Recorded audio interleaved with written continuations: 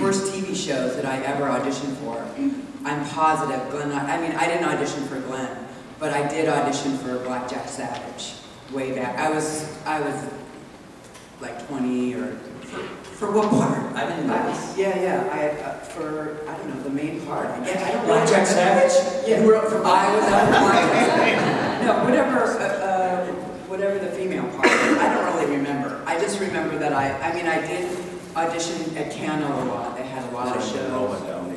Oh yeah, Roma Downey. I mean, practically the same person. Yeah, I mean, I was really young. I think I was probably only 20 at the time, so I was probably still, even at that time, too young for that part. But, you know, it was one of the first things I ever auditioned for.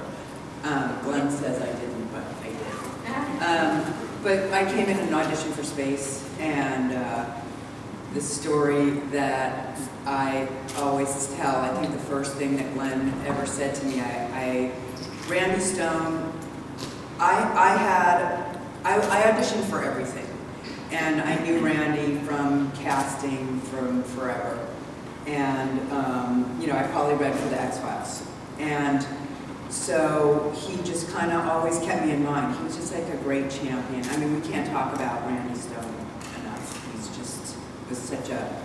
I'm not going to talk too much about it because I'll start to cry. But he was amazing, and so when I had read the pilot of Space, I don't know if there's a lot of Space fans here, but when I had read the pilot for it, I thought I was in my mid-20s, I guess, at the time, and I felt like she was really young. That character was like, you know, probably not that far out of high school. You know, she probably had left high school and joined up, so I already felt like I was a little bit old for the part. And then and I was like, you know, I'm not going to get this. I'm not going to go. I had planned to go away for the holidays to visit my mom, and I was like, I'm not going to do this. I'm not going to get it. I'm going to leave early for my vacation. And my agent was like, no, Randy insists that you come. He insists that you audition for this, but he wants to see you first. And I was like, okay. He's like, he just wants to make sure that you guys are on the same page about it. He thinks you're going to get this part. And I was like, all right. So I went in, I auditioned, and there was a part in it where Shane and Cooper are exchanging words, and he looks at the scar on her hand, and she begins to, and he tries to kiss her, and she cries. In the script, she cries. And I went in there, and I was like, she doesn't cry. Yeah. I was like, Shane doesn't cry because a guy comes on to her. She would just punch him in the face or whatever. She would not do that. And so he was like, yes, don't cry. And that was, it ended up being part of the way that I got the part. Is like, I was the one who didn't cry for once. And then when I was walking out of the audition, I just hear, as I'm walking out, I just hear somebody, because I think you were sitting, kind of sitting off and away by yourself. Huh? I don't know. So I was walking out, and when I hear him say something, and he's like,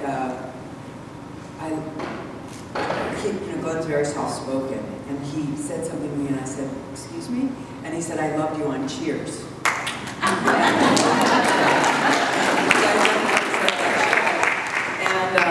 Those are the first words that Glenn ever said to me. So I always think that's a funny story. And that was television history made. Yeah. Right there. Absolutely. I don't know about that. Oh, well, we do. How we met. That was how we met. Thank you. Thank you, all three of you. Thank you. Thank you.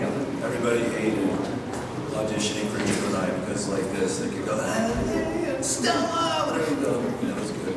Yeah, I for sure did not think that I got the part. I was like, well, now I can leave on my vacation. You know, Glenn and Jim in a room are like, thanks, that was great. they even said that much. You know, so yeah. You were so close to all of us going to your room.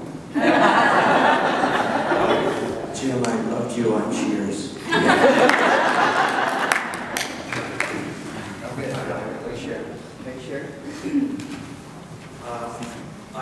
thing I want to do, because this may come up later.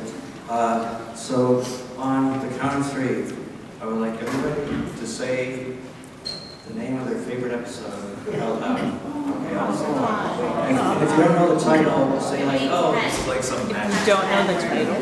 no, I just, okay, so on 3, everybody just say your favorite all-time episode of Dexter. Ready? 1, 2, 3.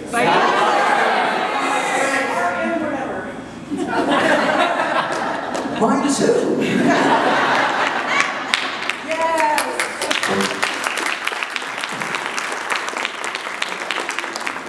There's one of the things that this is going to come up somehow. That the weird thing about the X-Files is so different than shows now. Because shows now are all, each episode is just the same episode.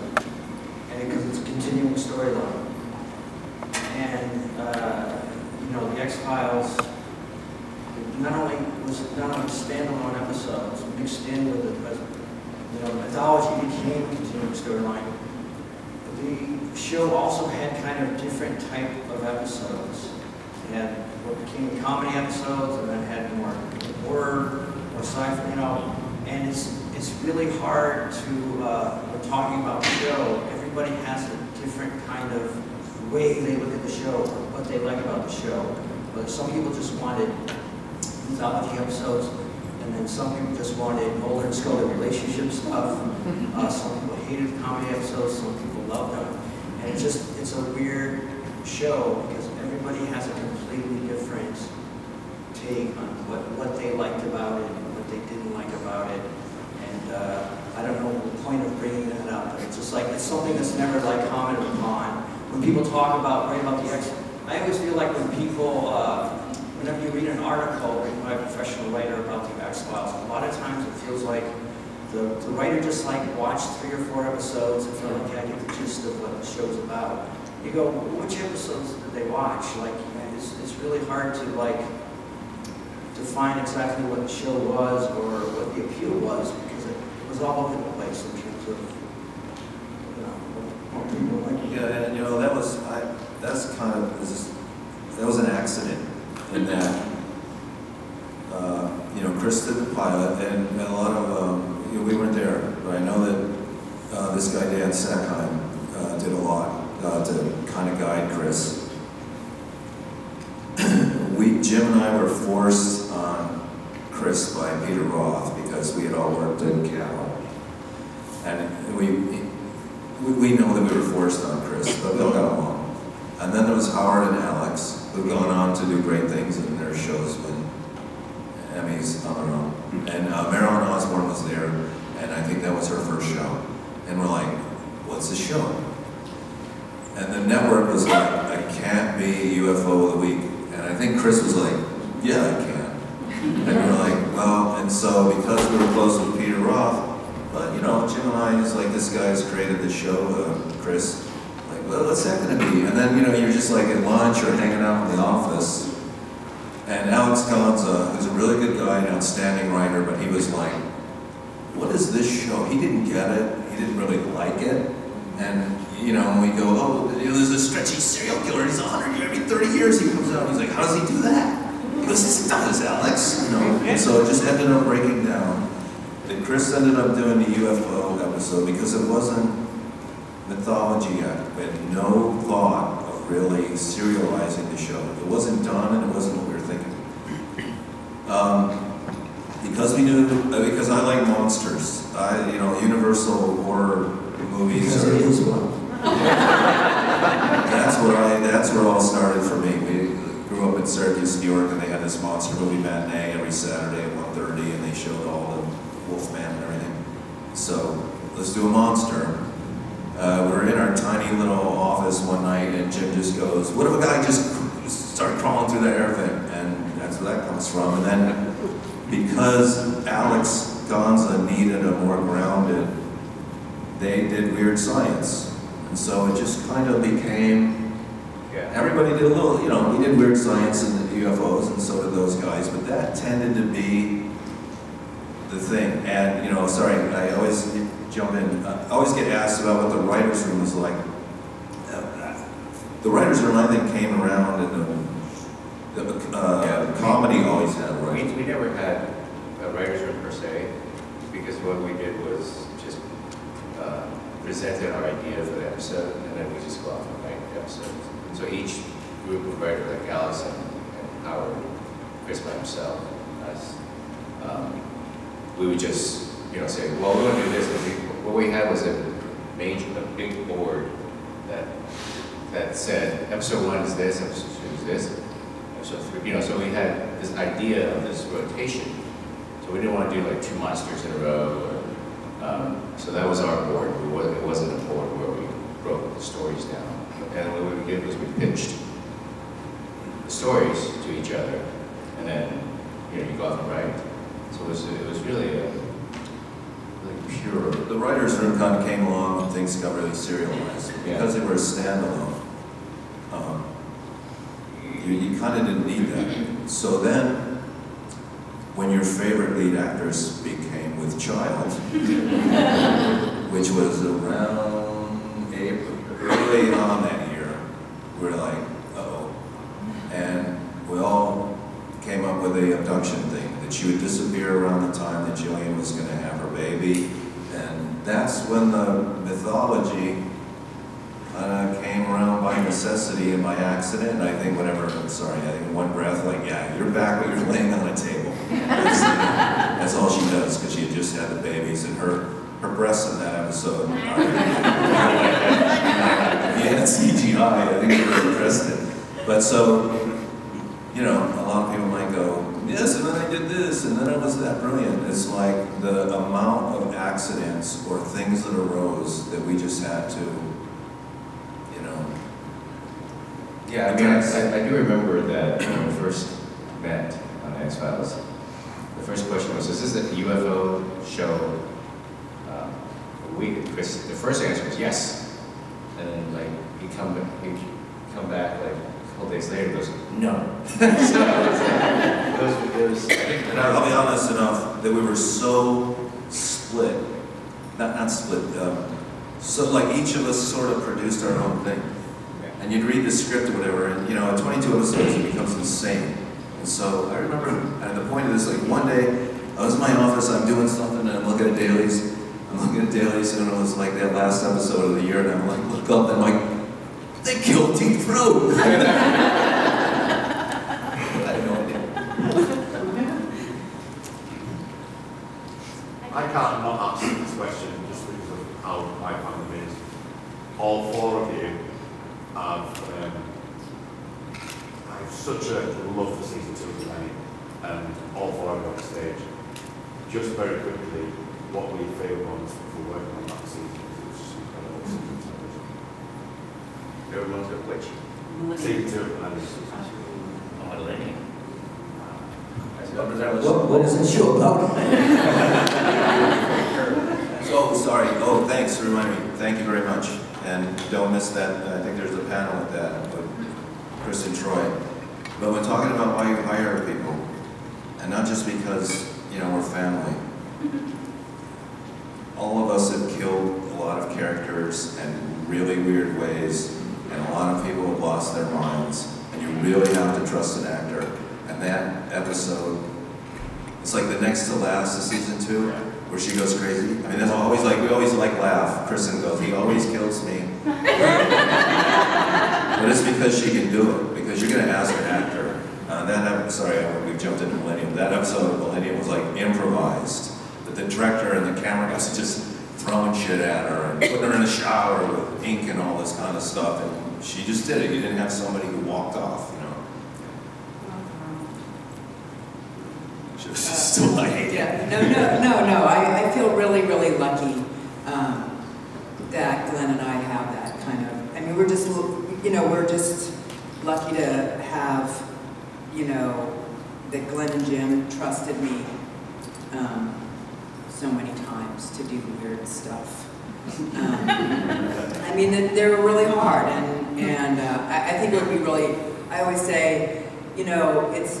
People say, oh, your husband gives you parts, but it's a real collaboration, because like Glenn said, it would be very difficult to audition to do that. You know, you couldn't really audition to do Feel Where I Died. You know, that would be very hard. It would be really hard to hire, you know, to have written that scene for somebody who you didn't, the end of the Millennium thing, for someone that you didn't know what they could do in advance. So I think it's a real collaboration, it's a real conversation that, you know, I feel really lucky to have with Glen and Jim, and I feel, you know, eternally grateful to have had those opportunities to do that. And it was like that episode was just the crew and I, and Tom Wright, who is one of our favorite people and directors. He's still a really great friend of ours, and one of the greatest TV directors, I think, of all time. Like, he's just so, to work with him is really amazing. His storyboard art, if you ever have a chance to see his artwork, he's just extraordinary. I mean, he did a lot of the paintings for the Night Gallery, the show The Night Gallery. He did the paint, and he was a storyboard artist for Hitchcock, and he did artwork for Jaws, and he's just an extraordinary artist. And he had storyboarded all the sequences of how that episode would, how that act was going to go. It was a full act. And there were, at that time, I've seen it actually used a couple times.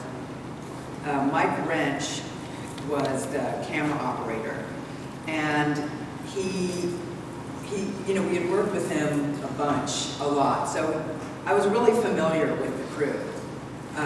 We were friends, and because the other part of working as the executive producer's wife is that you're not just an actor, you're also, you represent your husband.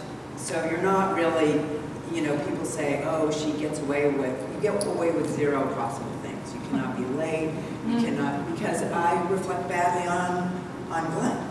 So I have to show up, I have to be fully committed, I have to love it, you know, even when it's really, you know, so my,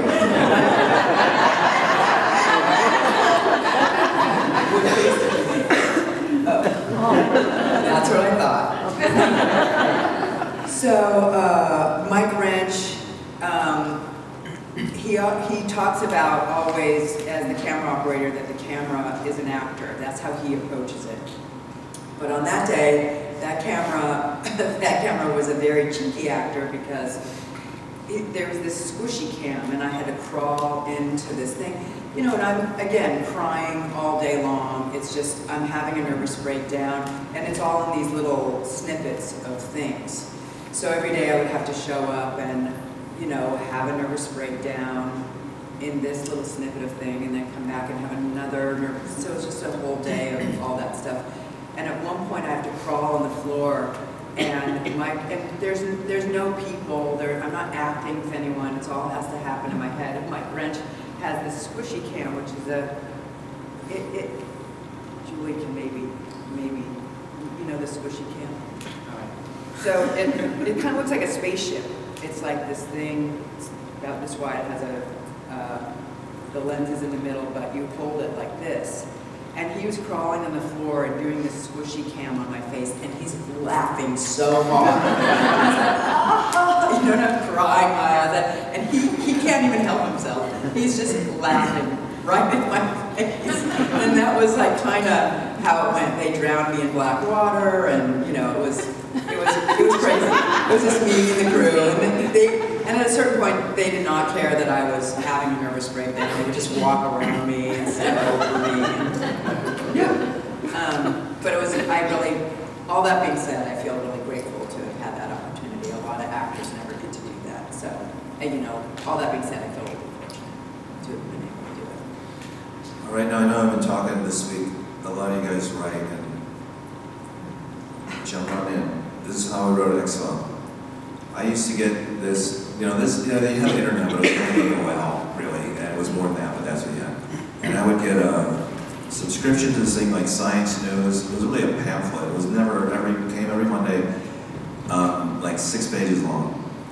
And you look through it, and they go, oh, they've just pulled out the record for the deepest ice core they've pulled out at Greenland or whatever. Oh, that's cool.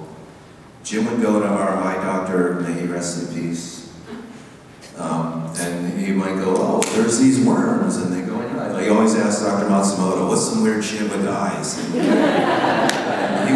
was a science fiction guy, and he would be like, oh, well, there's this and there's that. Then you just, out in the world, or you'd sit in a room and honestly go, you know, for me, worms bother me, snakes bother me, so no arms or too many arms, like millipede, I don't want it. So if you're honest with yourself, you writers out there, this scares me, I don't like this, put it in a show because you'll come to a thing like this later and go, snakes and millipedes freak me out too.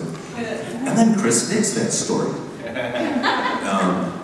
And so then you'd sit in a room and go, we loved both Howard, he didn't direct it, but Howard Hawks is The Thing, and John Carpenter's The Thing is a masterpiece. And as a writer, you're always trying, you know, in college or in writing class, like they're in an elevator, they're out when the phone doesn't work, you know, you're always trying to isolate them. So instead of the Antarctic, we went to the Arctic, and like, how can we keep it? We thought it would be a small show, you know, for the budget, and just have one set, and then you get up there and the set is like as big as this room. And so, you know, and then you just, well, then this guy likes the Chargers, and then you just sit there, and what we had, everybody, well, it's more than that, a board with paper index cards, so that Jim and I could sit there and everybody go, well, this happens, and put that up there, and then you could look at it and go, you know, what if that happened over here? And then you move it, and you go over it and over it, and it seems to make sense, and then we bring in Chris and Alex, and who would never understand it. How did they get to the Arctic? and stuff like that. And so there's always a mixture of stuff you've read. And then, we were saying to somebody else, if it was medicine, we had to write it down. And once a week, go to the UCLA Medical Library and go down to the bowels and look through these journals and stuff, where now we just look it up and move on. And so I think that's how we did it. The one story I like is that the second year, Howard and Alex had gone their separate ways, and Alex is like, I don't think. I go, no, how? You know, on National Geographic, you always see a snake, and then you got a snake, it opens its mouth and it eats a deer. We got to do that, but with a guy. So, that's good. And then he goes away for a week or two, and he comes back and goes, that can't work. That'll never work. And Jim and I are like, waiting with him and cocky. And we wrote on an index card in front of him, snake eats a guy. And I'm like, Jim? And he goes, end of Act 3. So then the whole episode is just, we sat there going, how could a snake eat a guy? And all that stuff. So they all came in various ways, and Chris would show up one morning and goes, I have this idea. And you go, oh, that's cool, and you might throw in a couple things. And he went off and then we did the board, which is, other shows I've gone on, people ask about the board like it's some brilliant thing that we made up, but it's been around since writers and TV and movies have been doing it. And that, you know, each one has a different thing, and we talked about Home yesterday, but I mean, that's kind of, seems like that's how the process went. I have a thought experiment for you. I'm changing. I'm changing the topic from writing to editing. It's a thought experiment that you can try later on after you leave this place. Because this is what it was like for me and Glenn, especially. I'm not so sure about Chris, but in cutting your episodes, because my episodes were always way too long. They were longer than the amount. You have a very specific, for a network TV show, it's like 43 minutes, 11 seconds exactly. My episodes were always at least 5 minutes too long. Glenn's, you usually were long. One breath was 16 minutes. 16 minutes. Chris's scripts are a bit tighter, so I don't know if Chris has that same problems that we do, but this is your thought experiment. So next time you watch your favorite all-time X-Files episode, which I assume will be later on tonight, or home, after spending a whole weekend, nothing but X-Files, you're just going to watch more X-Files. Next time you watch your favorite episode, imagine you have to cut 2 minutes out of it. What 2 minutes would you cut out? And this is the process you will go through. Okay, you'll go. At first you go, oh no, I can't get anything. It's perfect. It's perfect as is. Can't lose a second of this. No, it's a network show. It has to be this amount, 2 minutes exactly. You have to cut. And you go, okay, this episode is perfect. I love it in every way. But there's always been this one scene that I always thought was kind of bad. So I think I'm going to cut that scene out. And I think that's like probably about 2 minutes. So you watch the scene to time it, and it is the scene that you hate. It's 2 minutes exactly. But in watching it now this time, you realize, I can't cut this scene out. It explains the whole plot. That scene, none of the episode will make any sense. So you're stuck with a crappy episode, with a crappy scene. So you go, okay, now what do I cut out? And you go, well, there's another scene that's almost as bad, even though the episode is perfect. There's another scene that's pretty bad too. So you rewatch it to see if you can lose that scene. And then you'll watch the scene and you go, oh yeah, see, there's no reason for this scene to be in there. The story will make sense when you cut it out. I'm going to cut out that scene. And it's going to be like 2 minutes probably, and then you time it and it's 17 seconds. How can a scene only be 17 seconds long? Well, it's 17, so you still have, a minute 45 to cut out. Then you'll watch the episode and you'll go, why do we need this line? Or do we need this? Why does he have to leave the room? Why don't we just cut when he slams the phone down, right? You find little pieces going, okay, we can lose like 2 seconds right there, and 3 right there. And as you go in, you get down to a minute, you're going, I'm improving this episode. I thought it was perfect, but like it was kind of flabby, and now it's like moving. But then you get down to the last minute. You've got to lose 1 minute. And that's when you start crying. You start losing some of your favorite lines, because you go, I love this line. It's like, it works. But I can lose it and still think it makes sense. And I have so many lines, so many jokes that I go, oh, this is a great line. Nobody ever saw, it's heartbreaking. And the question last night for the panel, someone was like, what would you change if you had to go back? One of your episodes, what would you change? And I go, the biggest mistake I think I ever made was on the cockroach episode, because it was long. I cut out Duchovny's mother. Duchovny's mother was in that episode. She was in the crowd scene at the end, and because she had been on the set the whole week, and so we were shooting the scene, and Kim goes, I forget David's mother's name. She goes, get the shot, right? So she's in the crowd scene, and featured very prominently and thing, and then the camera moved off, and there was a fire engine, and we followed the fire people to the explosion and stuff like that. And it took so long to go from the shot of the mom, going over to the thing, and then the scene started. It was like 17 seconds long, and I go, I have to cut, there's too much time. And so I cut Duchovny's mom out of the episode. And if I had left her in, I know that would be everybody's favorite episode. And the episode with Duchovny's mom. And then after I cut her out, David called me up, and he just went, you cut my mom out. I go, she's got to learn, this is a tough business. but try that, and you'll see how painful it is. You won't have an editing machine, but you can time each scene, and you go, it's really brutal. And that's another difference with the show. We're a network show, not a cable show. And it always drives me crazy when I watch cable shows that are still like an hour long.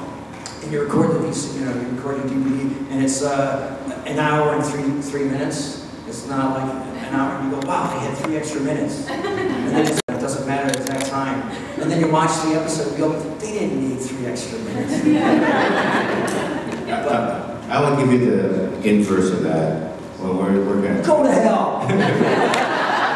We're working on 21 Jump Street. There was one episode that we worked on where we watched it after the first cut. We were like, oh my god, that's awful. Awful. Let's just cut out all the shit. Cut out all the shit, we'll start over. We'll start, you know. So we cut out all the shit. The episode is 20 minutes short. We start adding back all the shit. Glenn, tell about calling and telling me when you had to cut like a minute out of my regression scene in Field Where I Died, because that was really yesterday. So Goldman was filming them, and I go, and you know, each act was, I think was an act 3, which is usually about 8 or 9 minutes. And when they filmed that, they did David's first. And so I got there a little late, and then the company comes up to me and goes, I did that regression scene, I'm really good. And immediately I'm like, yeah, how long was it? So it was about 11 minutes. I'm like, oh. And then Kristen's, I was there, and I think that was 8 minutes. And so I know the two of them had done this magnificent performance, each of them. But I knew right then on set that you were going to cut something. And you know, it's probably 3 or 4 weeks later, and you're in the editing room and you go, the day has arrived. lose that, and I had to go home and go, look, I had to cut this. And you know, I think Kristen has learned a lot hanging around us knuckleheads about what, everybody goes to a movie or watch a TV show because of actors, no doubt. But they're really just the tip of the iceberg of a production. And so she sees, I think if she were to say, hey, I had to cut that now, would be a little bit more of a understanding. But the company too is like, you know, he believed that crime scenes are what got you an Emmy nomination. Like, don't touch it. And so jumping here, because you know, we were talking, I'm glad you brought that up, because you were talking a lot about writing and beforehand, but with editing, they all had very distinct personalities, and like Heather seemed to hate the show. Like she would always like, why is that smell on? Like, you know, and that was kind of a good process, because you had someone, she's the one who won the Emmy, and she was kind of tough on us. And then there was a guy, Heather was tough on everyone. Huh? Heather was tough on everyone. You really like go, oh, here we go. You better know why you want to do a cut. Jim got all this guy, Steve Marks and Jim were probably the two most blunt human beings on earth. They go, shit, cut that out, this shit. I think the only episode I remember that a director turned in that you really didn't have to do too much was on Ice. And Steve and, you know, I would just go, those two got it down and leave. Now, I think because one of the more interesting experiences for me was on Cutting Home. The editor was this guy, Michael Stern. His father was Leonard Stern, who was the showrunner, executive producer of Get Smart, so his father is like, you know, sacred to me. And Michael had been on this show, Sequest, and he had left because he had gotten in fistfights with Roy Scheider. And so he said, I got an anchor thing. I'm like, okay, nicest guy, but he said, I got an anchor thing. I go, okay, and so we're cutting home, and I knew we were going to have some issues. And so because we were friends with what's called the Standards and Practices executive, who's the, people call her the censor, or her name was Linda Shimatsuno, and she came in and she was this nice little lady, and she came in and we cut the scene where they come, the wonderful, where they kill the sheriff with Standards and Practices. She was on the couch. And we had rules like in baseball that if you broke your wrist and you called a strike, we would roll back the footage like that. You never saw contact. All kinds of rules. She's like, no, and we were just, it wasn't arguing, but we really worked with, I'd never done that before or since. So she was involved in that. The other thing with Michael, because a lot of TV editors hadn't done horror or suspense, you know, they're doing cop shows mainly. And Michael, he's at the machine and I'm at his back. And I'm like, oh yeah, well, go the doorknob. Oh, go the doorknob. He's like, he doesn't look around, he's like, but it doesn't do anything. I'm like, I for it to turn. The next time you come back, don't let it turn again. And he's just standing there, and then I go, oh, he's gonna beat me up. But then all of a sudden he's like, oh. And then just starts editing and does like 4 or 5 like really great cuts, and you go, oh, okay, the light is clicked on for this guy. And so when that episode came out, and we all know what happened on that episode, and it pulled the most ardent defender of that episode was Standards and Practices. She would like get letters saying, I do not appreciate watching a human's brain spill out on the floor on my television. It never happened. But she learned a lesson on what an audience fills in, you know, and that was like really an interesting experience. But that, editing the shows is like very, and each one was kind of different. So you had to ask the editor to do comedy, and you know, and then when we came back, we had this editor, Eleanor and Fonte. We used to argue as to who would get Eleanor to cut the episodes, and she cut Kristen's episode, and you just like, you have a great editor, you just watch it cut, and you're like, I think I directed that, and I'm like, who shot that? Where'd that come from? And that's how good they are, is that they find stuff that you didn't know was there. Speaking of autoerotic situation, that's a good segue. Stephen Mark cut Clyde Buckman, and that scene with autoerotic asphyxiation, I can't say. I would like to point out though, Careful. Yeah. No, I was thinking about this. I was thinking about this morning when I was on my nature walk. When that episode aired, I don't think probably 80% of the people knew what autoerotic asphyxiation was, and I think I made it popular.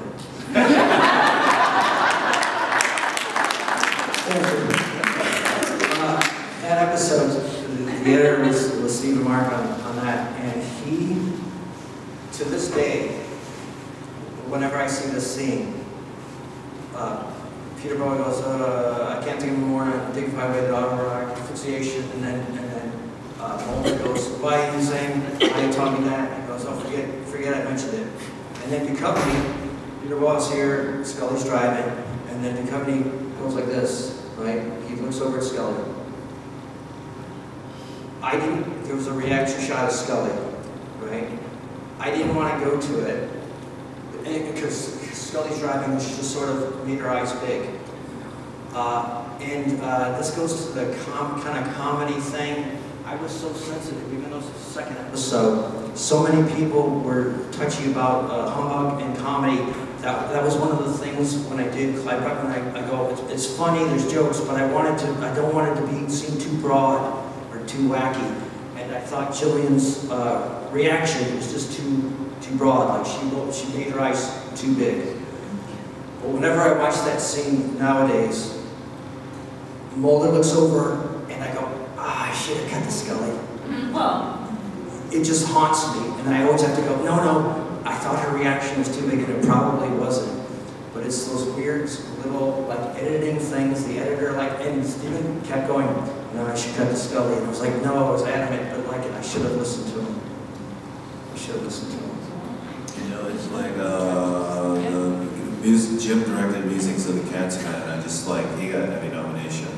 And I was like, I had really researched a lot of stuff, and it was really late.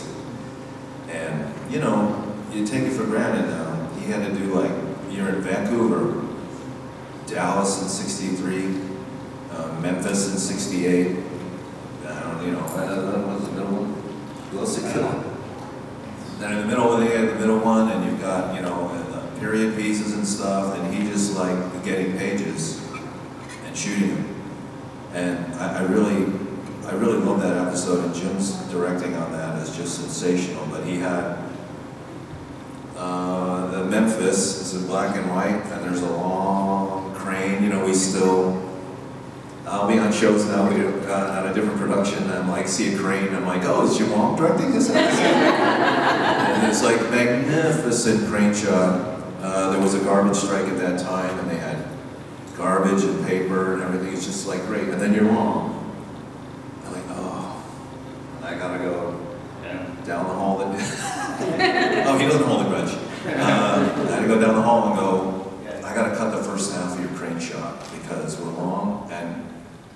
it's beautiful, and I know it took hours to set up, but it's not advancing the story.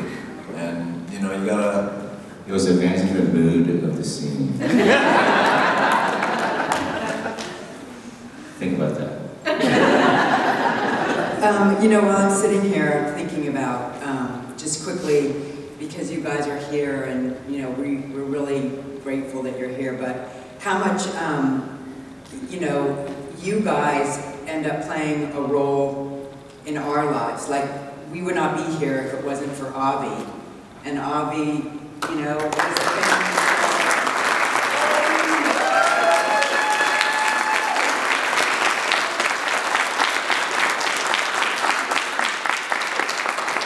and, you know, she works really closely with Frank, and she's, you know, she's someone who loved the show, but now is a friend and part of our lives. And, you know, I had said before that I wanted to mention Julie. Julie and Glenn have this really funny, great relationship. She's become kind of like a family member, and she was what they call a Wongsketeer at the time, you know, message boards. And Glenn and Julie have this really funny relationship where, you know, like in Darin, you know, Glenn keeps mentioning Darin's episode where he'll be like, well, what happened was, and then Julie will be like,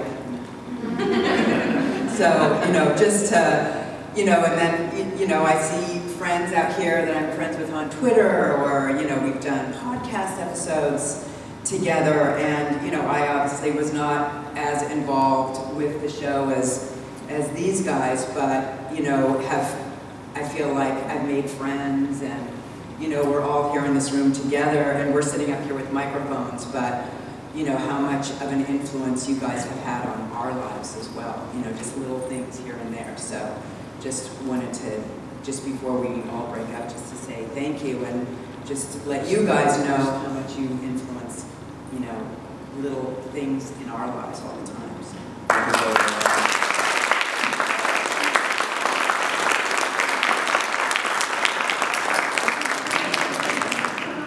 Yeah, and like when I wrote this, he's handcuffed, and he's like, how do you know how to undo a handcuff? And he's like, as if he didn't know. I'm like, I'm totally pandered to you perverts.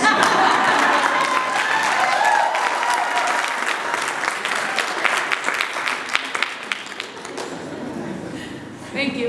If we have time, I was wondering, it'd be interesting to hear from the four of you, like, maybe some of one of your absolute favourite moments in production where you just thought, oh my god, I can't believe someone's letting me do this and paying me. But also, like, what was the worst moment where you just questioned all your life choices? For each, it would be interesting to get some stories. My worst moment was when McCree fumbled that interception against the Patriots. It's not X-Files associated, but that's the worst moment. I told that yesterday. Doug Hutchinson's audition, it was like it was yesterday. It was really a magical, like, insane thing. Jim's episode of The Cancer Man, my other moment, sorry, you know, on this, I had never directed action, and we're in Mulder, you know, man, that was insane. Shooting that was insane, and the AD, she was insane, and our the cinematographer at that time, Craig Robleski, who's a great friend of ours, and an extraordinary talent, and it was just insane. And she's like, it's insane, out of control. And then Craig is like, sometimes out of control is good. I'm like, oh, okay. And I'm like, this is a mess. I was depressed, and on the plane I saw Eleanor Infante's cut of that scene, and I started crying on the plane. I'm like, she made this good, because we were just shooting stuff. I don't know what the hell we were doing. And so I don't know, you know, it's odd, I'm like, it's 200 episodes, but I really remember that. She just saved my ass, and I was like, you know, that's mine. I mean, I don't, it's very hard for me to remember anything, because I'm old. But I do remember some moments that were amazing, and like when we were casting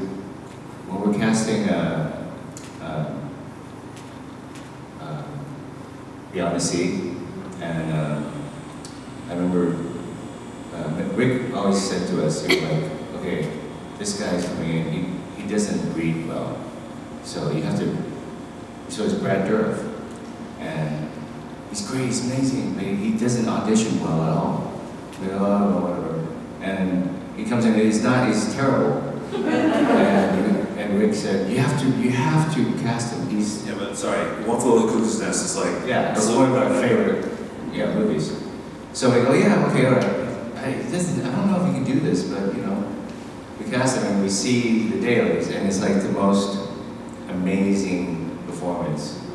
And that was the moment where I go, wow, you have to trust all these people, not only Brad to be able to do it, because we know he can do it, although he didn't show us in the room, but also Rick and all these other people who really have the best interest of the show in mind.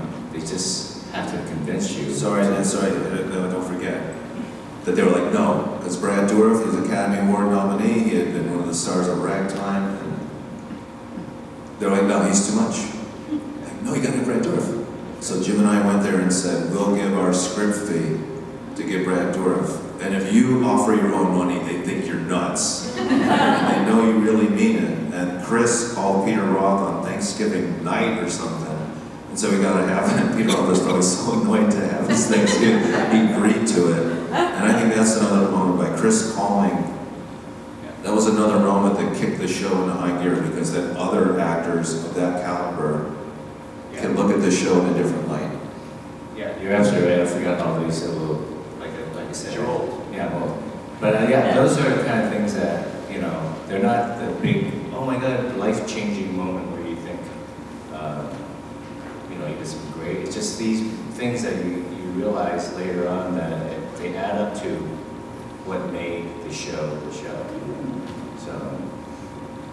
When you asked the question, you said, was there any moment where you said, I can't believe I'm getting paid? Okay, this is an actual quote we were doing for Head Sweat with Craig Robleski, who was the director of photography. And we had the alien with the Elvis cape, and that actor had been made up because it takes so long to, so he had the makeup on and he had the costume. When we first showed up on the set and we were trying to figure out blocking the scene, that little scooter that we had the alien ride after he goes down the escalator, that was the actor's scooter. And he was just, we were on a mountaintop field, and he was just riding around on that. He was just riding around. And I go, look at this, we have to use this. This is the funniest thing I've ever seen. And so we incorporated that on the spot. He gets down the escalator and he gets on the scooter. So when we were finally filming that, me and Craig, we were laughing so hard. And then Craig turned to me and goes, I can't believe we're getting paid to shoot this. That's what the executives are going to say when they see the names. That was Kurt, he's not joking, that was Kurt Russell's cape at 3,000 miles to Graceland. Was that what I remember the costume said, I have the cape because she had worked outside and what it was. Yeah, then now they take the props and auction them off. But if you were smart, you took. I've been starting to like swipe props, like one or whatever for everything. And Darin one day goes years go by. He's like, I really regret not taking the Voyager record from that show. And I'm like, oh, I was on Twilight Zone, same prop guy, this guy Tyler, right? Tyler. And I go into my office, and on the desk is this Voyager record. And I'm like, hey Tyler, did we talk about this? He's like, no, I was going through the warehouse and I saw it and I thought Darin might like it. I'm like, I saw him this weekend. And he said he regretted not taking, so I gave it to him for Christmas, I think. I also have the book, All the Answers. And I gave Lanny too. Yeah, well, Chris gave me the monster and Humbug, the little twin.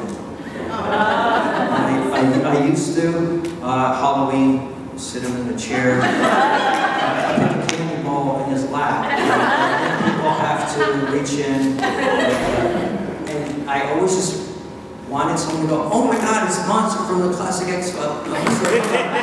No one ever did. Closest thing anybody ever said was, some guy just went, what the hell is that? My dog ate one of its foot.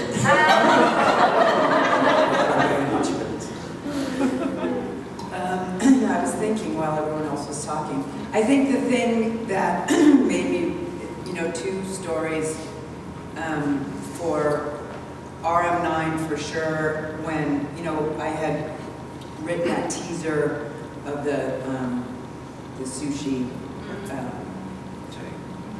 I'd written Tay, but I had also written the sushi, the whole sushi thing. And when we were doing the read-through, Mark Freeborn, who was a production designer who we had worked with before, a brilliant guy, worked on Breaking Bad, and just a genius.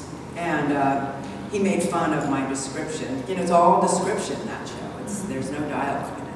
So, you're trying to describe what you want it to feel like and look like, even though those words are really never going to be the thing, but it's just sort of a guide. And Mark made fun of me at the read-through, like, this is really overwritten, this helps me not at all, So then we were location scouting, and we went to this abandoned mini mall sporting goods store, and it was trashed, it was moldy, it was just a disgusting room that was just nothing.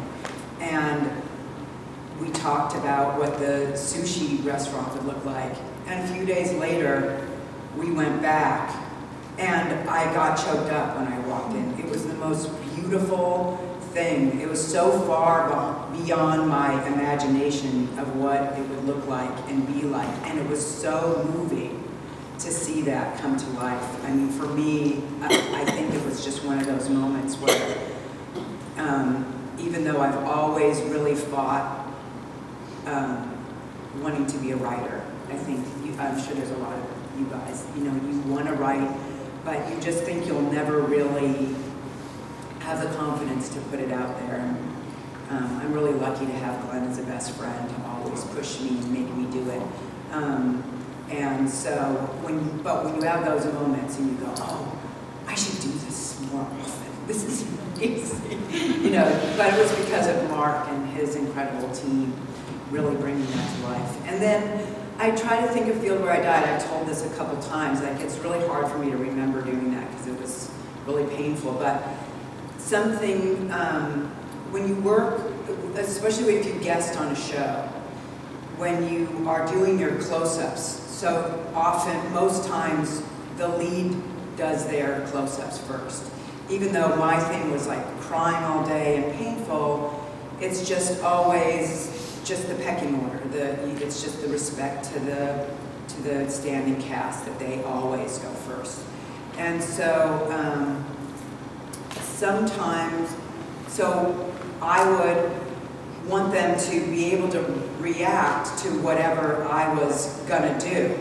So that meant just doing sometimes these, the impetus to change character was pain.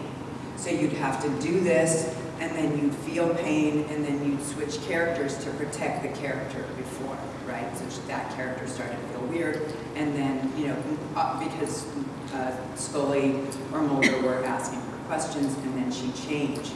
So it was really kind of, those were the best experiences, not when I was on camera, but when I was doing it for David and Jillian, so that they could have, so that we were working together. And I wasn't on camera, so I was still going through the steps of that character for them, and I got to watch them respond. And I think, to me, even though it's hard to remember it all, that was the acting experience of that show that was really the most gratifying, is when I was working with them, but I wasn't seen on camera.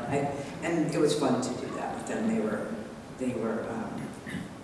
They were appreciative and kind and supportive. So I felt really, just so you guys know, they were lovely.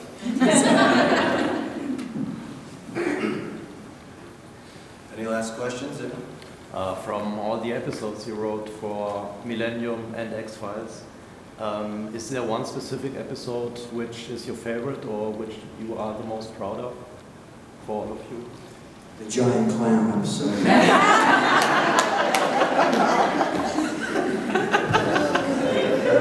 Get it, man. You're never going to get it. I really, you know, you always ask actors this and they go, can you say I love one kid more than another? You know, and so there's aspects of, you know, Feel Though I Died is very close to us. Jim's work and Bill's work, you know, on The Cancer Man. Last year, I had a guy, okay, there's that thing with the Cancer Man, and that episode says the Bills never win the Super Bowl. Just because, like, they went 4 years in a row, and I thought it was funny that this guy was controlling it. I had nothing. I've hexed, on Space Movie Beyond, I hexed the San Francisco 49ers. They're not winning the Super Bowl until 2063. That's a serious hex. But the Bills was just a joke. And last year, the guy called me, he was a sports writer from Buffalo. He's like, what's your thing? Why'd you do that?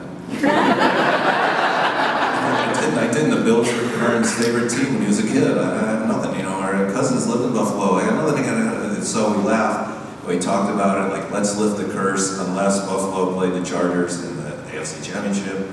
And the curse is still on. But as soon as he printed the story, there was a snowstorm in Buffalo. They had to play in Detroit. And the one player had a heart attack. And everything horrible. And I'm like, oh! So I really like that episode, not because of that. And the other thing, I'm not going to tell it. Darin wrote an episode of Millennium called Jose Chung's Doomsday Defense about cults.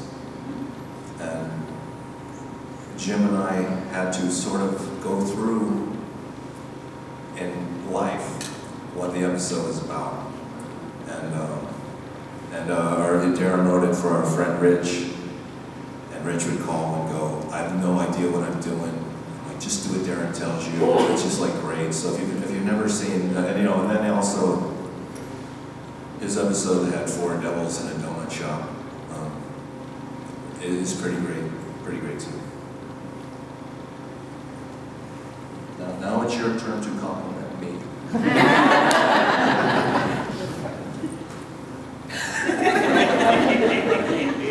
I love Ghost in the Machine. No, what was the Ghost one? This is how Shadow. No, what was the Secretary Ghost one? Shadow.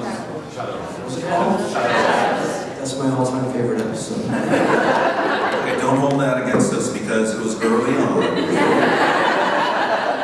And the network would go, when do they help people? They don't help people.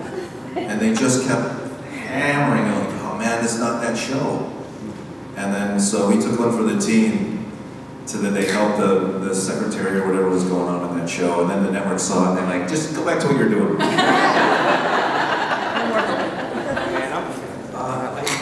I didn't get to tell this, I told this to Bob, I didn't get to tell it at the panel. And I may have told it on Kumail's podcast, but I wanted to tell it because I told it to Bob when we were at the restaurant the other night. But when we did Jose Chung, Bob took me aside during pre-production and he said, Darin, I've had so many people on the production staff come into my office this week and say, I have no idea what the script is about or what's going on. And he goes, but I tell them, I tell them, I don't know either. I don't understand it either. He goes, but I tell them it's going to be a great episode because I can tell how excited you are about it. And I told Bob at the time I thought it was funny. At the time it happened, what I took away was Bob admitting that he didn't understand the script. And now looking back, I realized how lucky I was that I had an executive producer who went, I don't understand this episode, but you are excited about it and we have faith in you, so we're behind you. So I'm like Glenn, it's really difficult to go, this is my favorite, or this, because I might objectively be able to go, I think this one's better than that one. But like Jose Chung for me, for a lot of just various reasons, just everything kind of came together, and just the whole thing, everything just sort of, so like Jose Chung for me is always like. Can you tell the Alex Trebek any more lines? Well, Alex, this is when I knew I was like becoming a producer. Was we finally, I had to figure out who, someone asked me this yesterday at the signing, like, was Alex Trebek the first choice, and it was originally Salman Rushdie. Salman Rushdie, the Men in Black, and then Glenn said, no, it should be Johnny Cash. But yes, that makes sense, that's great. We couldn't get Johnny Cash, and so then we went through trying to figure out like a celebrity that would be funny Men in Black, and it was me and Jeff Flaming was one of our staff writers at the time. He passed away earlier this year, and he was from Minnesota. He would have loved being here. But me and Jeff were just sitting in his office, like throwing out names, and finally he just goes, Alex Trebek. We go, that's it. And Duchovny had been on Jeopardy, Celebrity Jeopardy that year, so we can get him. We got him in. So we ended up getting Alex Trebek, but before he agreed to do it, I was in the office, and one of the assistants comes in and goes, Alex Trebek is on the phone and wants to speak with you. Like, I'm not here. So I go, hello? He goes, hi, this is Alex. He goes, it's a very, interesting thing, but like, I have to in order to do this, it takes a day to fly up there, a day to shoot, a day to come home. It's like a long time. Could I have more than one line? Right? And I didn't want that character to have more than one line. It only needs that one line. So I go, and I didn't want to go, no, get the one line, be happy. You have to do it like him. No, sorry. That's incorrect. So what I said is, I go, the problem is, I would love to give you more lines, but your voice is so recognizable that if they just hear you, they will know it's you, and I can't have them know it's you until you reveal that it's you. So I can't, because your voice is that famous. And there was a pause, and then you went, okay. That's when I go, I'm a producer now. And David Duchovny is the only actor I've ever worked with that does not fall for that shit. They were actually really happy with our episode that they had no dialogue. They were like, yippee skippy, they had no lines to memorize. They were like really, they were in a pretty good mood. Right? He has that line in her house, and all hell's breaking loose, and he's like, why is your house nicer than mine? And that was David's improv. And it was so funny we kept it in, even though we were strictly like no dialogue. But he's just really funny. I think for me, like I said, I can't remember anything. But for me, my favorite thing, and it's sort of not because of the episode, but because of the sentiment kind of, when we did The Hand of Verlitz. At the end, it was our last episode of X-Files until the return. And we were going off to do other things and stuff. And we had what the witch wrote on the board, which was, "Nice working with you," was really our sentiment to everybody that we worked with on the show. So it sort of touches me. I mean, it makes me kind of, I don't know, cry. It makes me feel this kind of sentiment every time I see it. That that was our kind of goodbye to the show, and so I kind of. You want more? We came back and ruined it. I think we're supposed to be done now.